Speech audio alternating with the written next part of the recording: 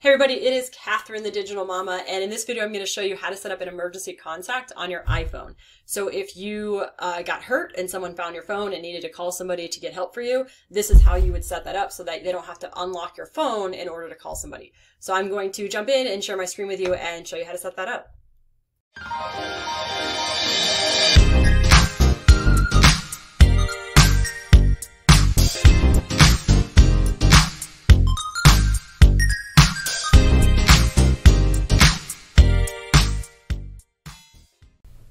Okay, so now we are in my phone, and if you go to your iPhone, you open up the main screen, if you kind of put your finger like in the middle of your phone and you swipe down, so I'm going to just kind of put in the middle and swipe down like this, you can see this search bar that's going to come up on the top. And what I want to do is go to your health app. So if you know where your health app is, go to your health app or swipe down and let's just search it. So I'm going to search for my health app.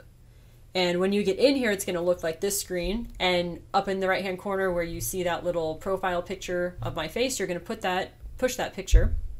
And you're going to come to this screen and you want to click Medical ID. So let's go to my Medical ID, scroll all the way up, and you will see, actually in the upper right-hand corner, you see Edit, click Edit, and then scroll to the bottom where you see this emergency contacts, and you're going to add an emergency contact, or you might see if you already have some in there.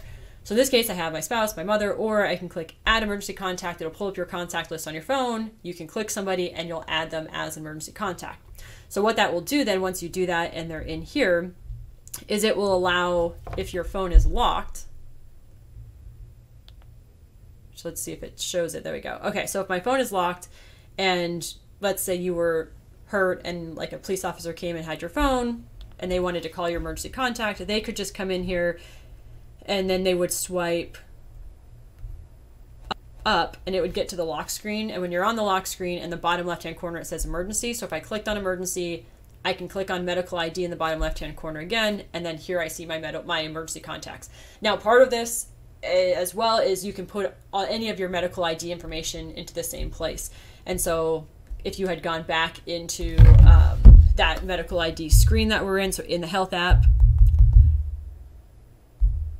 I'm going to go back in here and you can add other information here as well. So if you have any allergies, if you wanted to put in your weight and your height, that's really important because if you needed to have emergency drugs put into your body, they would know instantly how much based off of the weight that you are. So it's good to keep that up to date. You can put in if you're an organ donor, you can put in so forth, right? If you have any, your blood type and things like that. So it's really helpful. And then also the emergency contact is really helpful as well. So that's how you do that. Let me know if you have any questions, comment below. Thanks so much.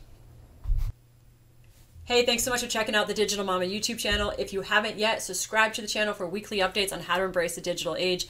Also, feel free to send any comments or message me directly if you have any questions on technology. I love to do videos on how to or what is something or tips and tricks related to technology. You can also check me out at thedigitalmama.com.